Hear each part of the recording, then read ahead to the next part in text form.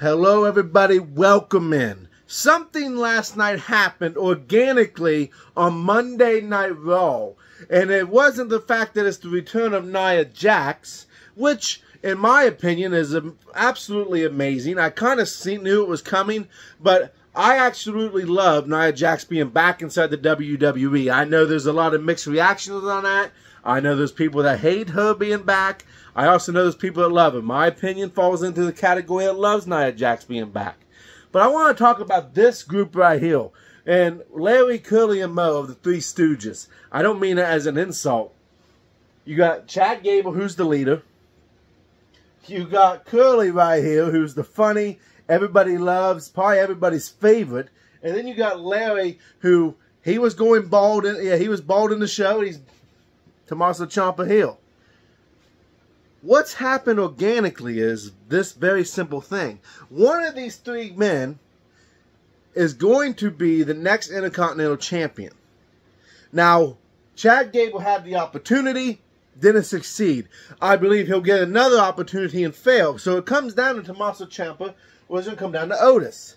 Now, I have a very strong suspicion that WWE is probably pushing for Tommaso Ciampa to be your next Intercontinental Champion. But the WWE Universe and the fans that I could hear last night during the match that they had, the six-man tag match they had last night, the fans were solely behind, oh yeah, Otis. And I don't blame them. Otis has always been able to strike a chord with the WWE Universe. From the moment that he was introduced onto the main roster to now, all these years later, to when he won the Money in the Bank, which everybody was ecstatic about, and they would take it off of him, put it on The Miz. He would join up with Chad Gable, become the Alpha Academy. Everyone has always loved Otis. And last night there was no difference. And I mean, in all honesty, why not have Otis be the guy to dethrone such a serious wrestler and competitor, and that being Gunther? I mean, the storyline is really there. He is the most unlikely candidate out of the three of these, not counting Maxine, but out of the three of these guys standing up here, he's the one that should be the most unlikely one to win an Intercontinental title. But if he would be the one to do it, he would have the backing of the fans. Now, I don't think he'd be a long champion. I think he would win it and hold it for about a month or two. What I think is going to happen, though, the storyline I want to get is Chad Gable will go against Gunther again, will fail. Then it will be Otis go against Gunther and somehow fail. And then Tommaso Ciampa will be the one to dethrone Gunther. And this can happen anywhere around Survivor Series or Royal Rumble-ish. I'm being a little bit more serious today, I know. But it's something that was very surreal to me.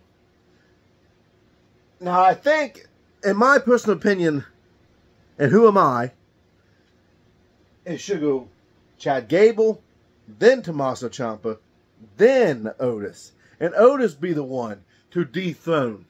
Because there's no offense against Tommaso Ciampa. He has a little bit of an injury history.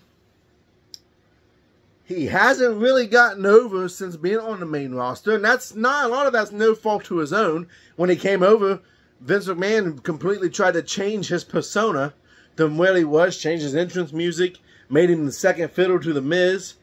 Made him a heel right off the gate when he should have been a babyface right out the gate.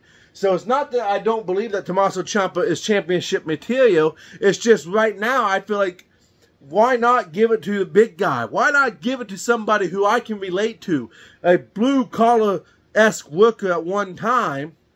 And give it to Otis. Go from such a serious wrestler and give it to a funny, fan-favorite wrestler who, in my honest opinion, he deserves to have one title reign.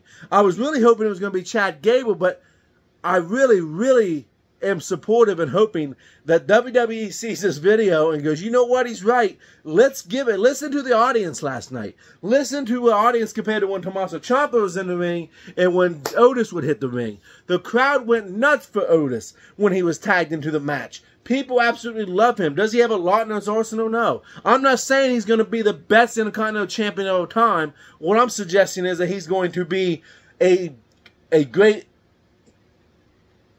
option to get the belt off of Gunther.